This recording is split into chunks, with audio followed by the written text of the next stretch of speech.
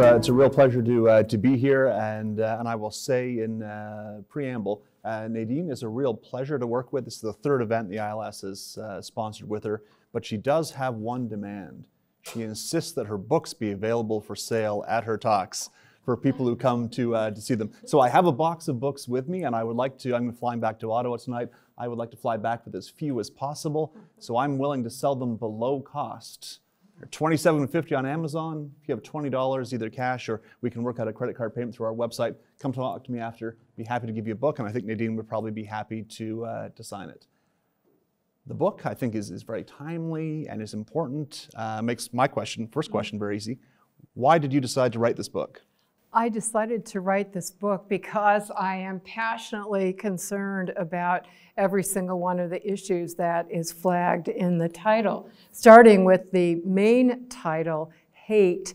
It is a problem that has been rearing its ugly head all over my country, all over the world. We see manifestations everywhere. And I really am very concerned about what is the most effective way to resist it, which is the only verb in my book title.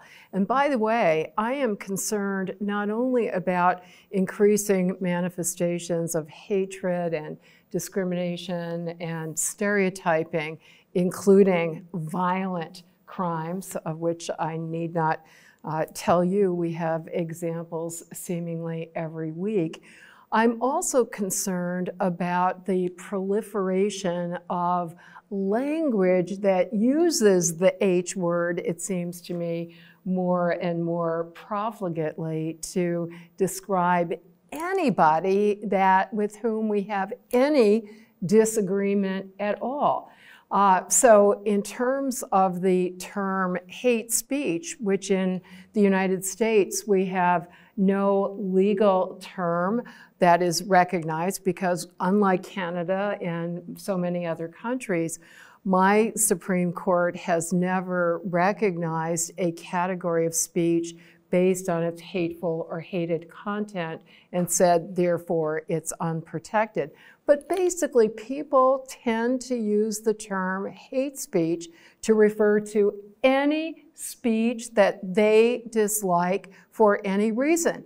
And that is of great concern to me, not only as somebody who is passionately committed to freedom of speech, but also as somebody who is passionately committed to human rights and equality and dignity, inclusivity, diversity, social justice, all of the wonderful causes that are hoped to be addressed by restricting hate speech. But in my view, studying all the evidence of how anti-hate speech laws have not worked, to be more accurate, they actually have done more harm than good for those very important causes. So I felt really driven to write the book as I saw more and more student activists in my country and your country and around the world who are wonderfully crusading for social justice. That is a very positive development.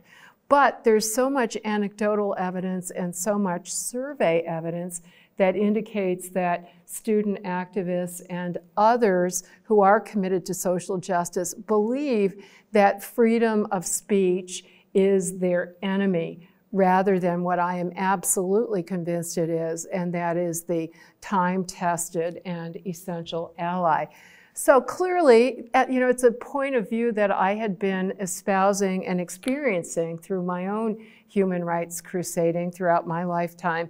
But clearly, I had not made that case, nor had other advocates of free speech and human rights made that case sufficiently persuasively to the current generation of campus activists. So I took it as a challenge, wearing both of my hats. I'm a full-time professor, and by the way, the whole time I was president of the ACLU, I was also a full-time professor. Many people are not aware that the presidency of the ACLU is a volunteer position. So I did that on top of being a law professor. And being as both an advocate and an educator, I really wanted the opportunity to explain and to advocate why those of us who are committed to social justice have a real stake in making sure that government does not have power to punish speech that some people consider to be hateful. Right. So I would say that if I had said to you 5 or 10 years ago, made a reference to sort of the campus free speech wars, you probably would have thought back to maybe the 1960s and people who I think would have been identified with the political left speaking out and defending that right to free speech. And now it seems, at least to a certain extent in some places, that that is almost inverted, and that people on the political left are, at least in some cases, skeptical about free speech. Do you have any thoughts about how that came to be and why that inversion took place? I think for most people, it is very instinctive to want to silence whatever ideas we hate or disagree with, right? It takes a long time to explain to people. So I'll give you an example. The classic case for not only the ACLU's advocacy, but for American law is the so-called Skokie case. Have any of you heard of that? Nobody has, so I get to explain. One person has, so bear with me. If I were a mean law professor, I would call on you and say, tell us what it was about. And if you want to, you may. But okay. So way back in 1977 and 78, my organization, the ACLU, which is almost 100 years old, and going back to its beginning, had advocated, full-throatedly for racial justice and against any kind of discrimination. And yet, we, from the beginning, also defended freedom, even for the thought that we hate. And there I'm quoting a famous Supreme Court opinion. So we always defended freedom of speech, even for people who used their freedom to crusade for goals that were antithetical to our own civil liberties goals, for the reason that once we give the government power to decide that some speech is so controversial, so wrong-headed, so offensive, so subversive, so dangerous that it should be silenced, that is an enormous subjective power that predictably is going to blow back and be used against speech that we love. And in fact, it's disproportionately going to be used against speech by people who are members of political or ethnic or other minority groups, right? Because by definition, we don't wield majoritarian power. Those who do are going to be pressured to use subjective power to silence our messages. So anyway, back in 1977, there was a group of neo-Nazis who wanted to demonstrate in Skokie, Illinois, a Chicago suburb that has a large Jewish population, many of whom were Holocaust survivors. And the ACLU came to the defense of freedom of speech for those neo-Nazis. Now, I'm very clear to say that many people said, why is the ACLU, which is so committed to equality and so completely opposed to the Nazis' message, why are you defending the Nazis? We were not defending the Nazis. We were defending a neutral principle that we knew was essential for pro-civil rights demonstrators. And in fact, all of the arguments that were made to censor the Nazis in Skokie, that their speech was insulting, that it was offensive, that it was subversive, that it was dangerous, all of those arguments had been made less than 10 years earlier in another town, also in Illinois, against Martin Luther King and civil rights demonstrators in Cicero, Illinois. Their speech was seen as subversive, insulting, dangerous, threatening, and so forth.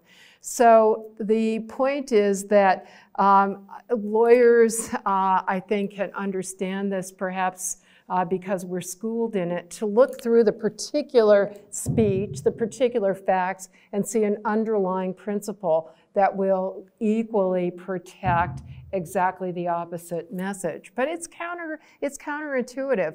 There is a journalist in the United States who wrote a book many years ago that really summarizes this instinct to suppress ideas that we hate. His name is Nat Hentoff, and the book was called Freedom of Speech for Me, but Not for Thee: How the Left and Right Relentlessly Censor Each Other. So today, when in the United States, campuses tend to be predominantly on the left end of the political spectrum, there have been many studies that have shown that. Not surprisingly, the unpopular speakers that people instinctively want to shut down because they hate the idea tend to be on the conservative end of the spectrum. And so unfortunately, if people are only looking at the speaker or the idea that is protected rather than the underlying principle, they could say, oh, this is a principle, or freedom of speech belongs to these right-wing ideas that we disagree with. Now, I have to say that in my country, we have too many incidents where a speech on the left end of the political spectrum is also being silenced on campuses.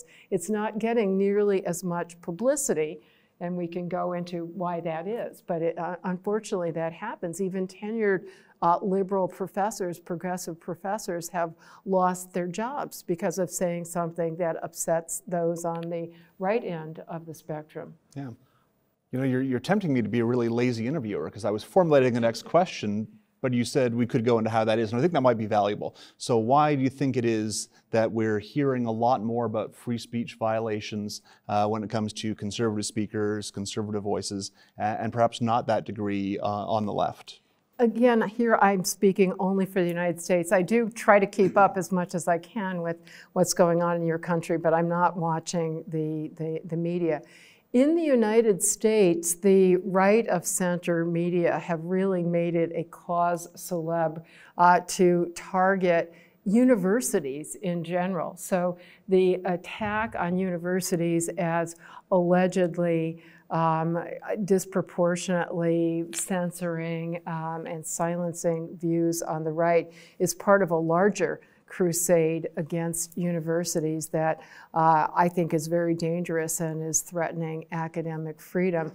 But I also want to fault the so-called liberal media, because they are not calling out censorship. They are ceding that issue to the right. I think that's a very serious mistake. I did a panel about a year ago with a professor at Columbia University named Mark Lilla. Some of you may have read his recent book about identity politics. He's definitely a person of the left, as I certainly am myself, and he watches TV more than I do. So he called out, we were being filmed, and he looked at the camera and he addressed all of the hosts of the liberal TV shows, and he called them out one after another, and he said, shame on you, shame on you, shame on you. Why are you not making this an issue? Why are you not beating, Fox News and those on the right? You are handing over this issue to them. And by the way, I'm so sorry I have to say this, but we have a poisonous atmosphere in my country where the president has repeatedly called the media the enemy of the people. I completely defend his right and everybody's right to criticize the media, even in strong terms, but I think it's very dangerous when you have somebody with political power who has threatened and in some cases used that power to undermine the freedom of the press. I feel it's very important to say, even though I criticize many particular actions and judgments that media make, I do not think they are the enemy of the people as an institution. I think we really need an independent media in a democracy to be a channel of information and ideas and debate. So I think you and I are both unusual. Our student years are behind us, and yet we spend a fair amount of time with students. You're a professor. I do a lot of events like this for students. And so sometimes when I speak to my peers who've been out of school for a while, and they say, I don't know what's wrong with students today. They're all snowflakes. They're all so upset. They're getting triggered about these things. Why are they so sensitive, and why don't they just toughen up and ignore these things? Do you think that's a fair criticism? Absolutely not. I defend people's right to make it, but I dissent, and I dissent based on a lot of experience. I speak on at least 3 or 4 campuses every single week, and that's been going on for 2 years now. I haven't added them up, but it's definitely in the hundreds.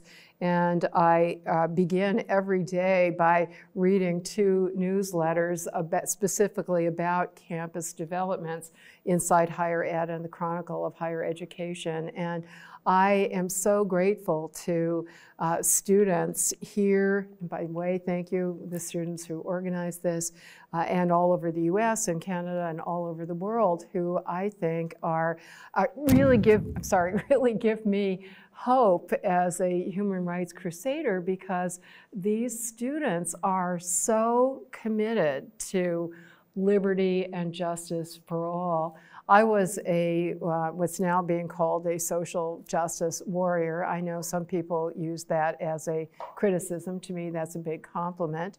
And I was that way back when, before your parents were born, in the late 1960s and early 1970s, in my student days.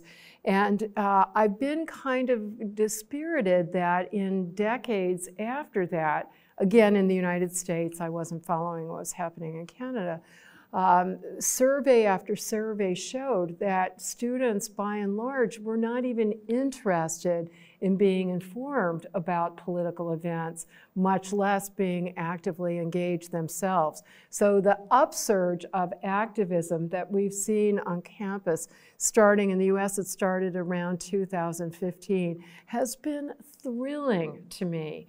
And it's also been thrilling to see that in my country, this has translated into activism not only on campus, but in the larger community. So we have much younger people who are not only voting and campaigning for candidates in unprecedented numbers, but they are candidates themselves in unprecedented numbers. And in the US, that has meant not only younger people, but much more diverse, just, many, many more women, members of racial and ethnic minority groups, of religious minority groups, and that's really very wonderful. Now, when you see public opinion surveys among students, that a large percentage of them believe that hateful speech and speech that's offensive and insulting should be censored, that is completely characteristic of everybody of every age throughout history. So let's go back to the Skokie case, for example.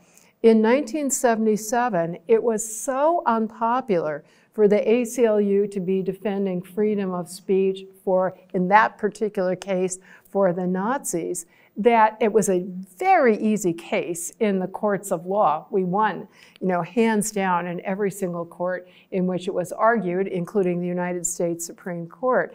But in the court of public opinion, it was very unpopular, to the extent that the ACLU itself lost 15% of our members. Yes, even people who were such die-hard free speech supporters that they joined the ACLU said, this is too much. We want to make an exception to free speech for Nazi speech. So to say that today's students, by having that sensitivity, are somehow different from everybody else, I think is really unfair. Wonderful.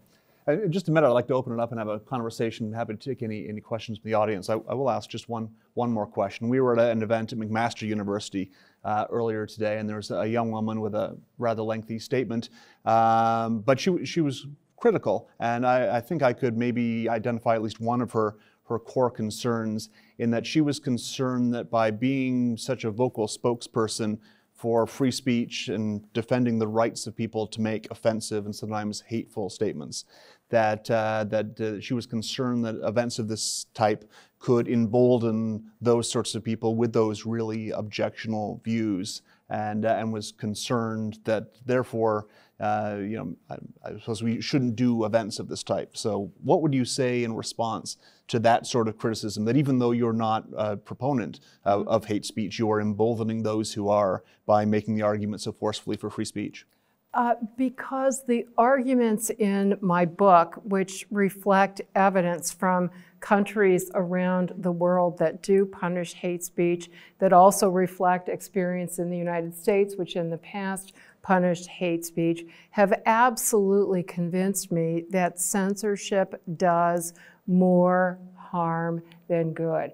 I absolutely agree that hate speech can do enormous harm. I think it doesn't necessarily do harm, and I'm just as I became discouraged about the ineffectiveness of censorship, I became encouraged about other steps that we can take that I think really will have a much more concrete impact in reducing both the existence of hate speech, the underlying attitudes that it reflects, and certainly the damage that it can potentially cause. But to the best of my ability, I'm humble and say I don't know if I was able to be objective, but I really tried.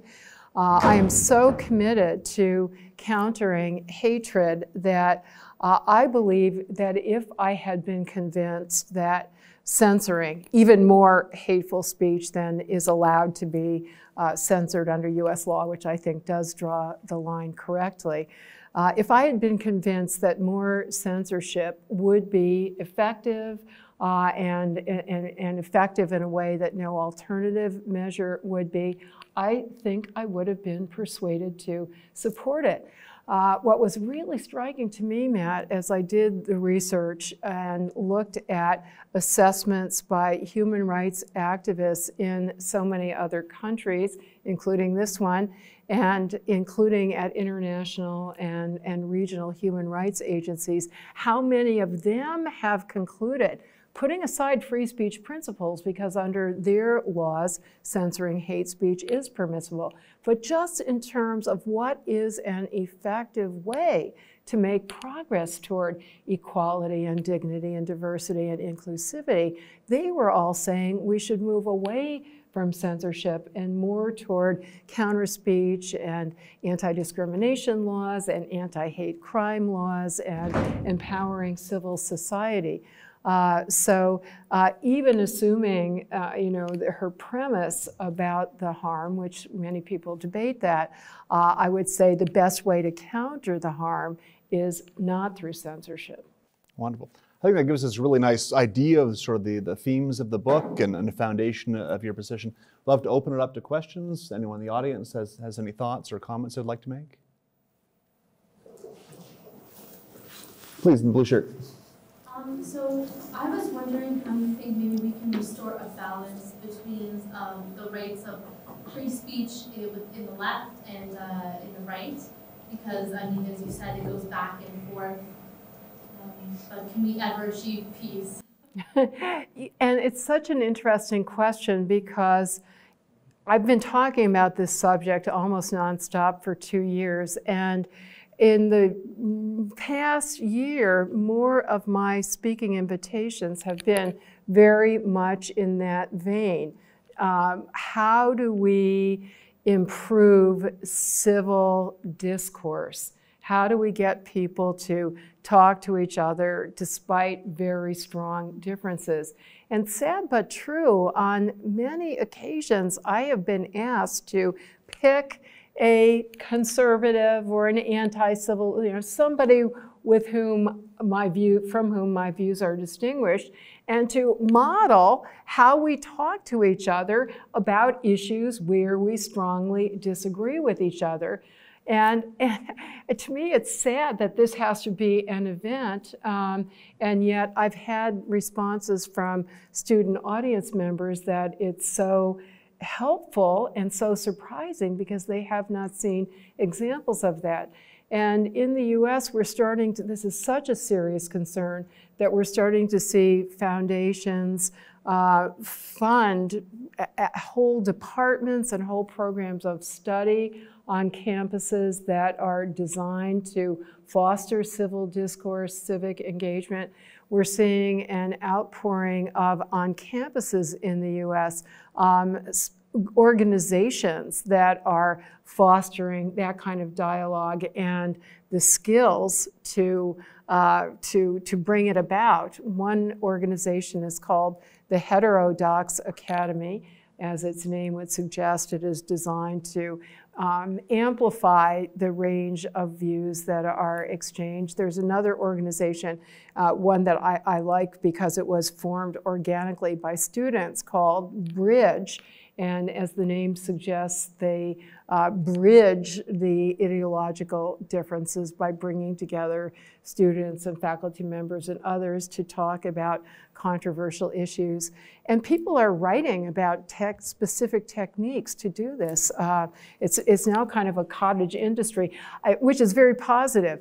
The pendulum swings, right? And I think many, many people are very concerned about the pendulum having swung so much toward polarization and demonization and exile of anybody with whom you disagree at all, that now the pendulum is being pushed back. A new book that just came out that I'm reading and I find very good on this subject is by Arthur Brooks, who is the president of AEI, the American Enterprise Institute, and it's called Love Your Enemies, or Loving Your Enemies. And he interviewed the Dalai Lama and other people who are experts in not hate, but love. And he gives very concrete techniques for how we can have that kind of constructive dialogue. Please. My question would be, well, first I'll kind of like give the runway for the question. So I understand that we kind of have to have free speech to have the intellectual discussions that we need to have.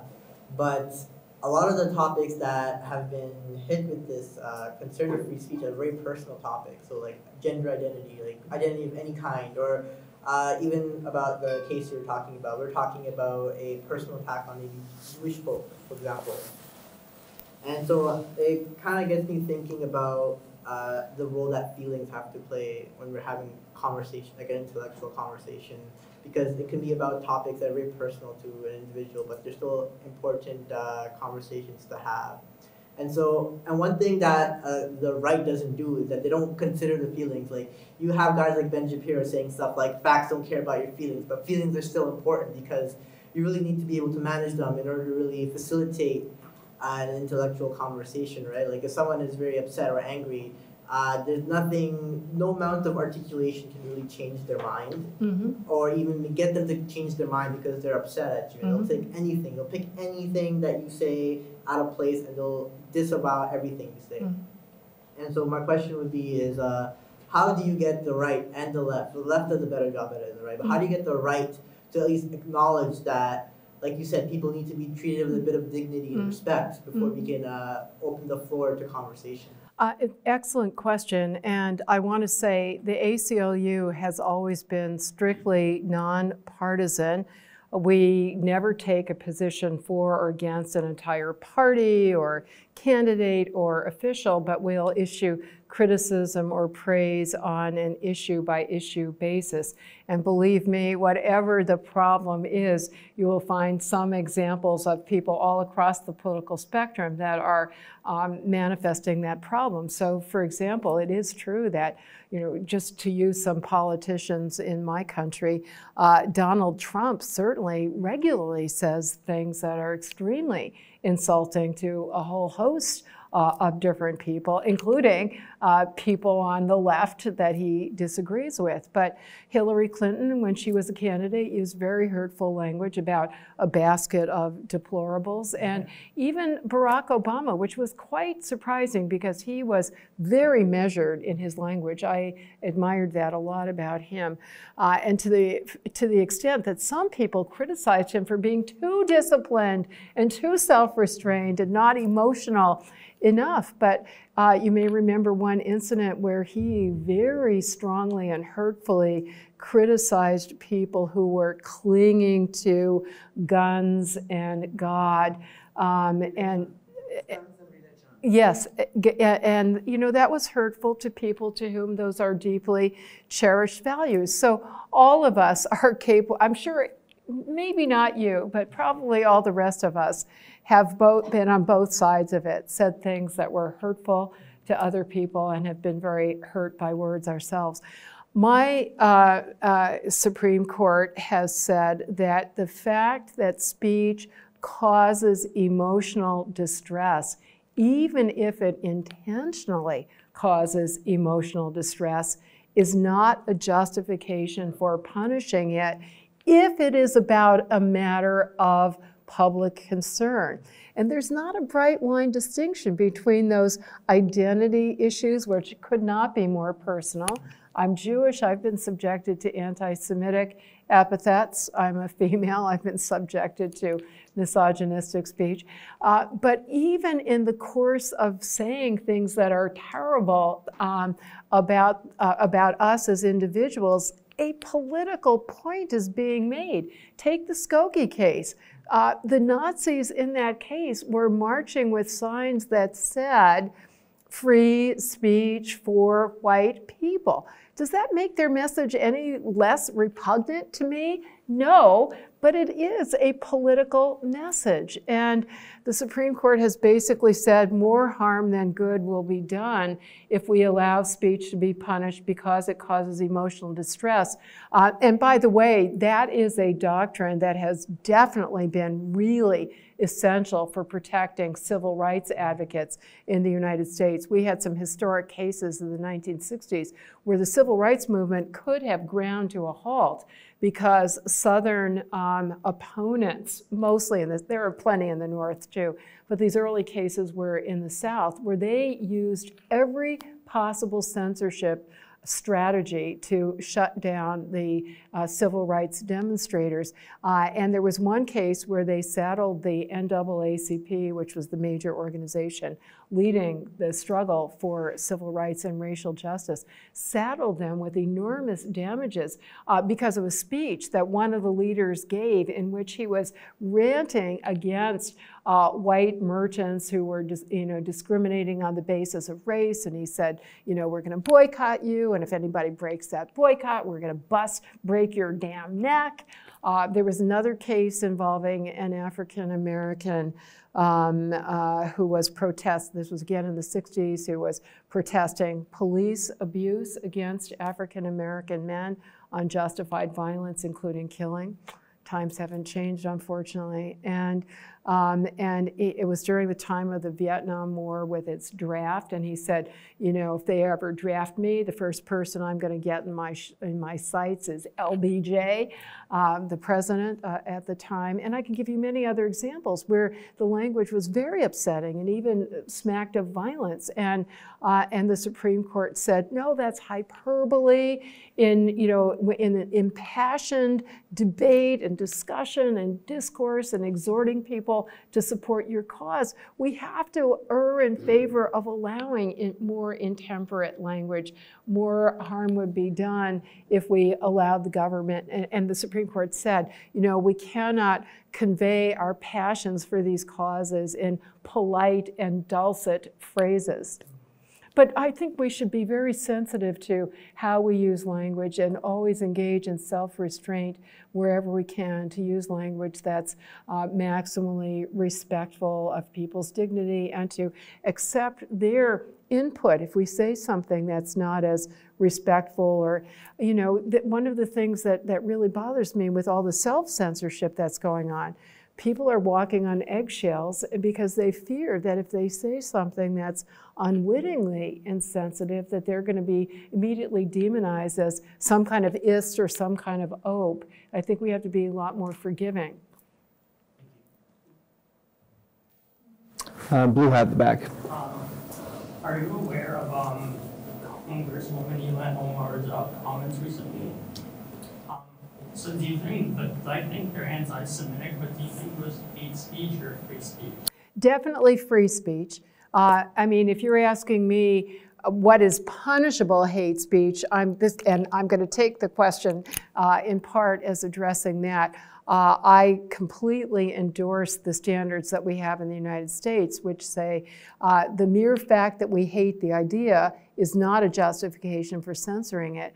But if in a particular context it directly causes certain imminent, specific, serious harm, such as a true threat or intentional incitement of imminent violence or targeted bullying or harassment, then it could be punished. Her speech was definitely in the first category. Even some people debate whether or not it was anti-Semitic. Let's assume for the sake of argument it was. And I do think there's a strong argument that it was. That would not be a justification for censoring it. That's a justification for censuring it or criticizing it. And the first time recently that she made such a comment, when she talked about it's all about the Benjamins, baby, she immediately apologized very strongly, and I thought very sincerely, to me it seemed sincere, saying that she had not understood the implications of that phrase. More recently, she has not backed down from saying that, making statements that many critics think go back to an old trope and meme that is anti-Semitic, namely that Jews have this allegiance to Israel and therefore are disloyal to whatever other countries they're living in. She hasn't backed down from that, but on the positive, it's been an opportunity to discuss the issue, to shed light on the issue. I've spoken to students on campuses who weren't even aware that this is at least potentially a problem, so it's been a teachable moment, among other things. Please. Do you think that universities are helping with the climate of anti-free speech, for instance, by having safe spaces and trigger warnings and these terms of microaggressions? I feel like those kind of things make people feel like they have a right to not be offended, and that should allow you to tell people to stop talking because you might feel offended. Do you think that because of these safe spaces, universities kind of helping with this whole anti-free speech thing? These are such excellent questions, and let me say something, which is, if we had time, I sincerely would love to hear what each of you thinks about the questions that you're asking me. And the only reason I'm not saying, well, what do you think about that, to each of the excellent questioners is just for lack of time. I think I can infer what you think about that, and I share your concerns that this rhetoric of concern suggests that you have a right not to be offended, and you're exactly correct that there is no such right in the United States, and there also is no such general right in Canada. And one of the reasons is that that is such a subjective concept, and that's essentially the core of my objection to censoring hate speech, because when you look at the statutory definitions in Canada or elsewhere, it's a specific kind of offense, right? You are disparaging or demeaning or dehumanizing or degrading on the basis of who the person is. And when you have such a subjective concept, it basically means that it is completely up to the discretion of whoever is enforcing that standard, and I put standard in quotes, to basically pick whatever ideas they dislike and to silence them. And that's something that is completely inconsistent, especially with the mission of a university where we should have the most robust free speech and learn to be exposed to analyze, to criticize, to dissent from offensive ideas. But it's not going to do us as individuals any good or our democracy any good to protect us from that offensive speech. I was just reading, before I came here, I just saw the headline that Twitter has adopted a policy where it recognizes that it was using Donald Trump as an example, but it would apply to many politicians, that they've got these newly enforce anti-hate speech standards on their platform, like many social media companies, and they are acknowledging that what Trump and other politicians say violate their hate speech standards, but they are making what they call a public interest exception, that it is in the public interest to hear those ideas. And in some ways, what I'm saying is, I think there should be a public interest exception for everybody, because if somebody has hateful or discriminatory thoughts, I would rather know about it than drive them to the dark corners of the internet. Trigger warnings, I think I would oppose a university telling a professor you may not use it, just as I would oppose a university telling a professor you must use it. There was a recent study that was done, and apparently it was one of these meta-studies. It studied the impact of trigger warnings, and it concluded that they do absolutely no good at all. Experts on trauma and PTSD concur that it's counter to somebody's mental health to shield them from exposure to the traumatizing event, that what works from a therapeutic perspective is gradual, under the aid of supervision of a mental health professional, to gradually be re-exposed to whatever the traumatizing experience was. So I think they don't do any good from a mental health point of view, but I think from a pedagogical point of view, when students are nervous and anxious, I would defend the right of a professor to choose to issue one. I think I probably would not do it myself. Ash, did I see you? No, I'm sorry. Please. Okay. Yeah, I'm going to have to lay this, my context for my question out a little bit, but I'll try to keep it brief. I obviously don't, just to be clear, I don't agree with what I'm about to say. I'm just explaining it just for context. Are you familiar with Herbert Marcuse's essay, Repressive Tolerance? Yes, I read it fairly recently, reread it fairly recently. Okay, just brief explanation for those who don't know. Herbert Marcuse was the philosopher of the New Left back in the 1960s. In the essay, he basically argues that free speech is in and of itself oppressive because society is not equal. There are some groups that are marginalized and some who are more powerful, and as a result, if you allow free speech, the more powerful groups will oppress the others. And in a quasi-Marxist manner, he frames this as being conservatives, like the right wing of politics, are the oppressors, progressives are the oppressed, and thus liberating tolerance, as he calls it, would mean intolerance to views from the right, but tolerance for views on the left. I'm not kidding, those are You did that, very good summary. Yeah. Okay, so yeah. So my question is, like, and I disagree with this view, I mean, it's misguided, but you're obviously the professional here. What would your response to his argument be? Because the idea of you have to be intolerant towards the intolerant has taken off in a lot of really left-wing universities.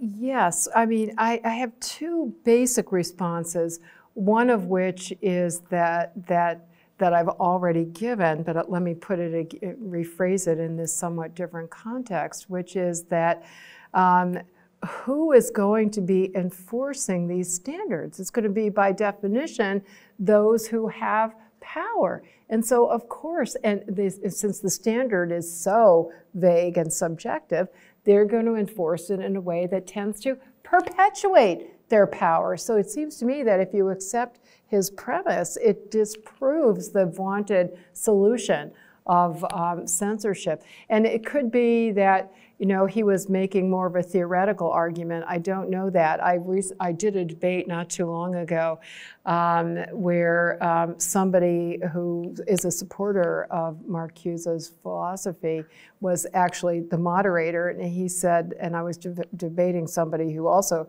supported his philosophy, and the moderator said, well, I think from a theoretical point of view, the other guy wins, but from the point of view of practical real-world politics, Nadine wins. And he said, because I think practical real-world politics are more important than theory, she wins the debate, period. So I've never understood how this critique as a real-world matter. To me, it seems self-defeating of the argument in favor of censorship. The other major comment I would make is that In some ways, it proves too much because people who have more money and more power can enjoy every right more than the rest of us. To take the most dramatic example, life itself. Canada doesn't have the death penalty anymore, but my country does, unfortunately. And as even the warden of a prison said recently, why do we call it capital punishment when the only people who get it are the ones without capital? I mean, every single study has shown that you control for everything else about, the evidence and the mitigating circumstances and the aggravating circumstances. The single biggest differentiator, unfortunately, race is one which tends to correlate with economics, but overall, wealthy people who can hire the best attorneys and investigators don't get the death penalty, and poor people do. It's a travesty and it's a tragedy, and all of us should be working zealously to make sure that the enjoyment of all fundamental freedoms, including freedom of speech, is equally available to everybody. And in my book, I make a big point about this, that we have to make sure that we are deploying and investing resources, including education and access to technology, to empower everybody to be able to raise his or her voice on all issues, but certainly to speak against hate speech. And this is one of the positives of social media, that it is very inexpensive, and it really has enabled very liberatory movements to take off that could not have existed without it. We hear so much about the negative, and that's very important, but we would not have had a Black Lives Matter movement, we would not have had a Me Too movement, we would not have had a lot of other positive social justice movements. So there is an underlying problem, but the solution is not censorship. Priyank. So in the province of Ontario, as of January 1st, we had a provincial law come into place that basically mandates all publicly funded post-secondary institutions have to have a version of the Chicago principles. So like York University has it, and all the universities have adopted it. I mean, our club was actually, it's great we're able to be part of that process with the government and with our university. And I think as of recently in the United States, there's supposed to be an executive action, or it's already passed, where they're basically mandating universities to also have a version of the Chicago principles. So I was just wondering what you think about sort of the government telling publicly funded schools that they have to follow the Chicago principles and protect freedom of expression. Well, one very good thing happened as a result of President Trump's executive order, namely a major university in the United States, in order to show its compliance with and support for free speech principles, earlier this week decided that every single incoming student had to read my book. So I'm all in favor of these. I'm being facetious. It's interesting, my immediate reaction and that of other free speech activists, individuals and organizations in the United States was the very same that I've seen from much of the free speech community here. Number one, that the devil is in the details, right? We really have to see how these laws and orders are going to be enforced. Number two, that even though it sounds very positive, how could we oppose a commitment to free speech? There's a real source of anxiety here for government to use its power, including the power of the purse, to enforce a specific concept of free speech. Because free speech, especially when you're talking about multiple speakers with multiple perspectives, some of whom are exercising their right to protest, some of whom are exercising their right to counter-protest.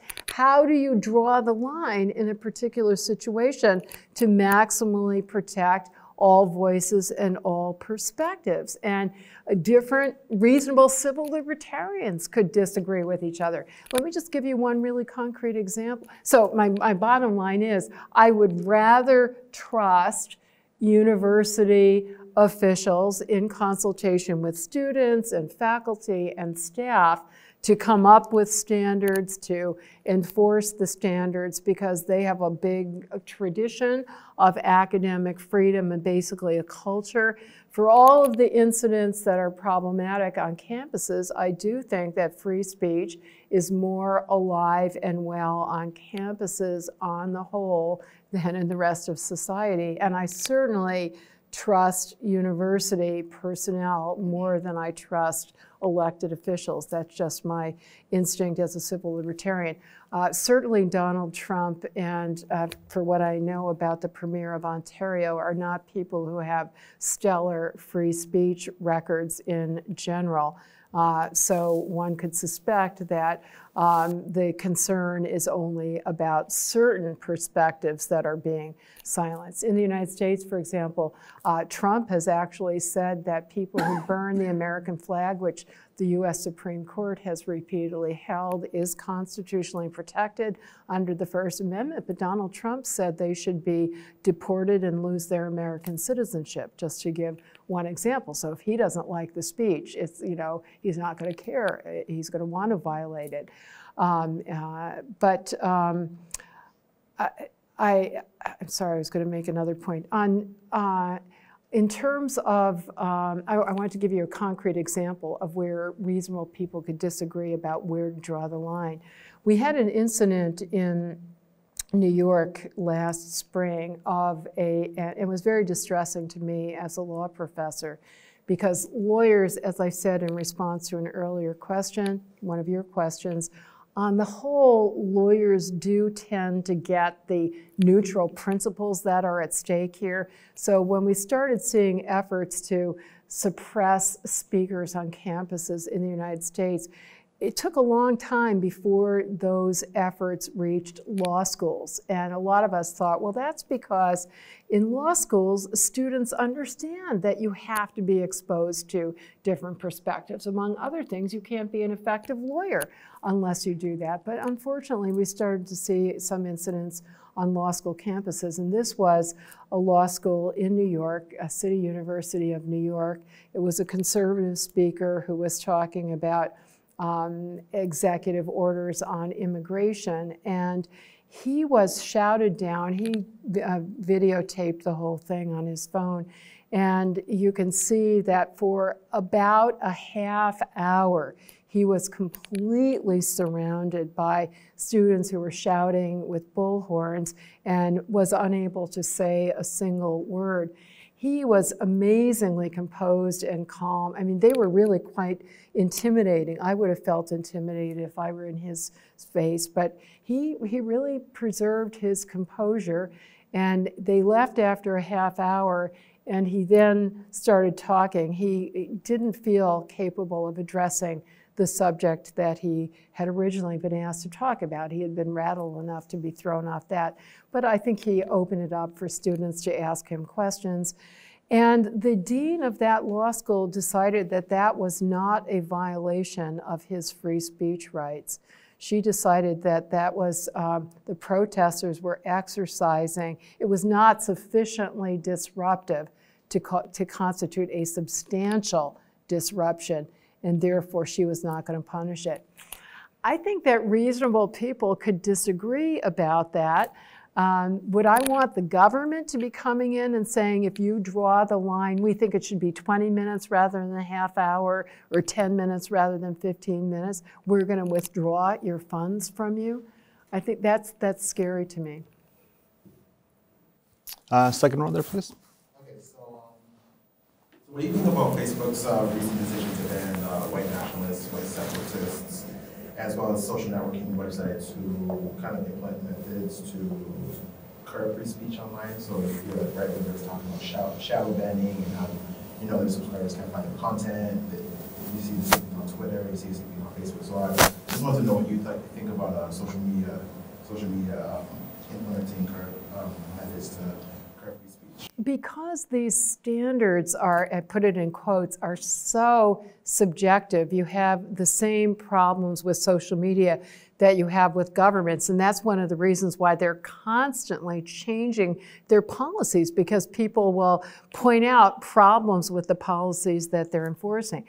I do completely defend their right as private sector companies to exercise their own free speech rights to decide who is going to have access to their platform and what ideas are not going to be on their platform. Just the way a major newspaper, traditional media, doesn't have to allow everybody to be published and doesn't have to allow every idea to be published. So that's an exercise of their own free speech rights. However, as a practical matter, the United States Supreme Court recognized in a case a couple of years ago unanimously that social media now constitute the overwhelmingly dominant platform for communication, for exchange of ideas and information, not only among ourselves and with our friends and family, but also between individuals in a democratic republic and government officials and candidates.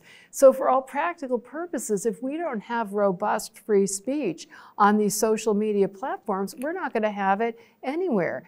And that's the worst of both worlds, because they are, for practical purposes, exercising more censorial power than all the governments in the world throughout history added together, and yet we don't have any way of making sure they are doing it in a fair way. And let me give you a number here. I did the research for my book in 2017, and then it went to press. And so as of 2017, so this is an understatement, I'm sure it's increased, one company exercising its power to censor one type of problematic speech in 1 month, I'm talking about Facebook enforcing its anti-hate speech policy in 1 month, 2 years ago, said that it is taking down each month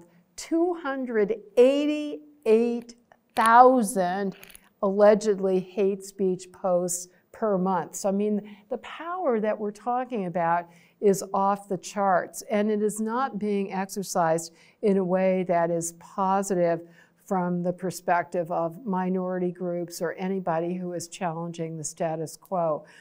There are repeated complaints from civil liberties and civil rights and human rights organizations that even the hate speech policies are being enforced against Black Lives Matter, Native pipeline protesters, people who are protesting abuse in the criminal justice system, and that conversely, those who have political or economic power, going back to the Marcusean point, are getting a free pass.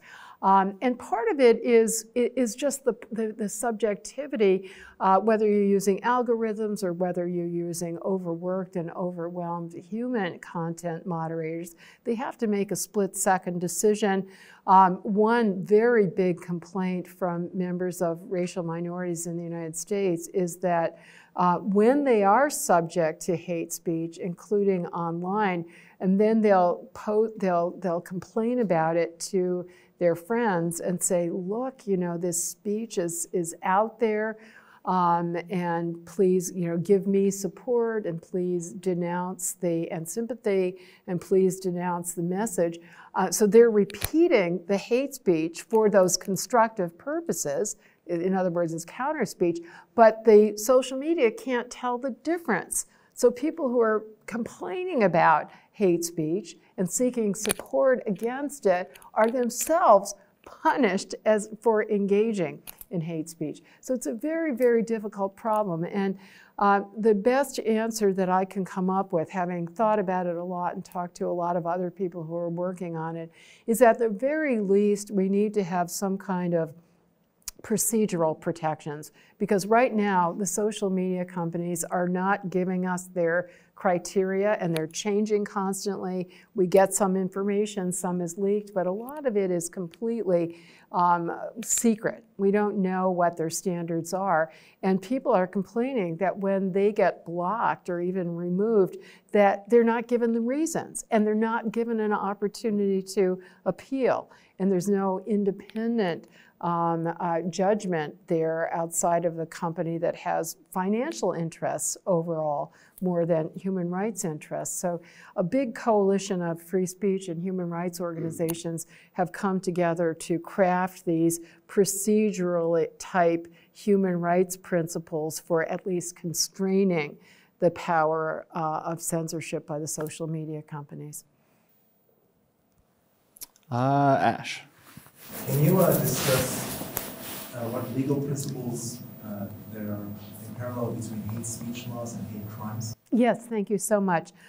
So, as I said earlier, hate speech is not a legally recognized concept under U.S. law, which simply means that there is no category of speech based on its hateful content, which therefore is unprotected under the First Amendment. But hate crime is a recognized legal concept. It's sometimes called bias crime, and that is an act that is justifiably punished as a crime, completely independent of any speech or idea associated with it. So an assault on a person, vandalism of property. The concept of hate crime or bias crime says when you commit an assault or vandalism and the victim is intentionally singled out because of a discriminatory reason. You know, you commit vandalism against a mosque because you're discriminating against Muslims, or against a synagogue because you're discriminating against Jews, or you commit an assault against an LGBT person because of discrimination, that can be treated as a more serious crime on the rationale that it does more harm to the individual victim, to the group to which the victim belongs, and to society as a whole. And therefore, the law is justified in imposing an enhanced or increased penalty on it. Reasonable civil libertarians have had strong debates about whether that's a justifiable concept. I think I come out in favor of it. But I think there are plausible arguments against it. Anyway, more importantly, the United States Supreme Court said that that concept is consistent with freedom of speech. So most states in the United States do have these laws. Now, whether they're effective, that's another story. Okay, I think we have time for a couple more questions. And the gray shirt, please. So I think we've gone around this point a few times. You brought up again true threats, harassment, bullying. Those things are again where the U.S. draws the line on speech, and do again literally constitute restrictions on it. And I'm kind of curious again how you think of again a lot of I guess arguments against restricting other forms of speech. A lot of the forms that are used I guess are not necessarily logically broken. When, if one were to try to apply them to, again, true threats relating to violence or incitement. So I'm just kind of curious how you might elaborate on this kind of distinction. And again, you know, as you said, you do believe that, you know, generally while you distrust the government on many of these matters, you are okay with it stepping in these sufficiently extreme cases. Exactly. If I can, one of the epigrams to my book comes from Harvard Law School professor Zechariah Cheffy, who wrote this in the first half of the 20th century, but it's still true today. He said, "The real issue in every free speech controversy is this: whether the state can punish all words which have some tendency, however remote, to cause harm, or only words which directly cause harm. Now, admittedly, there's always going to be some subjectivity, even in enforcing the strictest standard, but the more strictly you define the standard, the more you cabin government's discretion. And in fairness, I have to say that some of these standards really are only hypothetical. I mean, for example, Oliver Wendell Holmes famously gave the example of, and most people get it wrong, most people say you cannot shout fire in a crowded theater. That's wrong. If the theater is on fire, you want people to shout fire. So you cannot falsely shout fire in a crowded theater. And so there are very, very few cases in which any of these standards actually has been deemed to be satisfied, which is important. That said, I think that, and I'm going to correct myself, I mean, on the intentional incitement, I think that's a very hard standard to satisfy. On true threats, sadly, that is something that does manifest itself, including on college campuses. I personally think, although I've had disagreements with other free speech advocates, I think that Charlottesville satisfied the true threat standard when the demonstrators were not only chanting the most repugnant messages, "You will not replace us," "Jews will not replace us." I absolutely loathe that message as the daughter of a Holocaust survivor. Even if I weren't, I would loathe the message.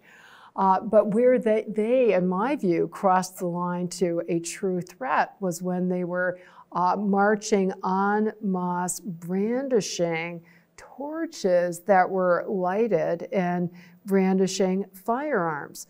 I think that satisfies the standard of intending to instill a reasonable fear of harm on the part of the audience members to whom it was directed. And by the way, correctly, the law does not require that they intended to carry out any violence, because if you reasonably fear that they will, that already inhibits your freedom. I would not have exercised my right to be there, and certainly not my right to be there counter-protesting in the face of those facts and circumstances. So I think that was a punishable true threat. Kind of one last question. We will be able to stay a little bit after, but in the, I think, blue shirt or purple shirt in the back. So my question is, we're in this era of like fake news where things are online and they're published and they're not accurate. What role do you think that free speech plays into legitimizing untrue knowledge and the circulation of it? I think that here again, it's a very serious problem and another example of harm that speech can cause. But here too, censorship would be far worse than depending on education and counter information to rectify the problem. We actually have examples of other countries that have passed laws against so-called fake news and propaganda, not only authoritarian countries, but also one or two democratic countries. And surprise, surprise, any speech that is inconsistent with the government's view of the facts is subject to punishment and stifling as so-called fake news.